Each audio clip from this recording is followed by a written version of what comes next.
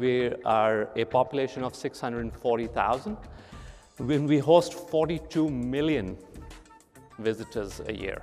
So demand for online services for government has been lagging behind, and we are rapidly being asked to close that gap by our city council, our citizens, and so on.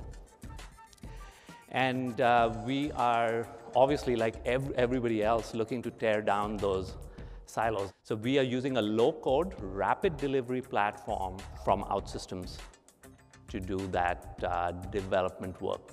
And this allows us to build feature-rich, cross-departmental applications that really work, that our users are really happy with. So if you build a mobile application, it can work offline. All you have to do is flag it as offline screen, and it'll cache all the data on the front end. So if the user goes offline, he can still keep working. Our inspectors go into the field, into developing areas of the city where oftentimes we don't have cell phone towers.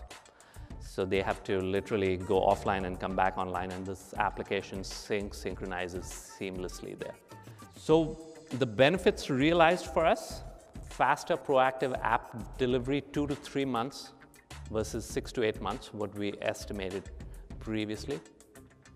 We cut our crew inspection times by at least 25%. Much faster work execution in the field.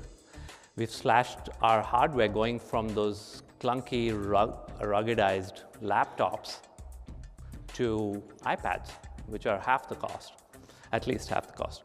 And low-cost platform continuously delivering new functions. So we are in a continuous improvement mode. In fact, we've had new releases continuously, week after week sometimes.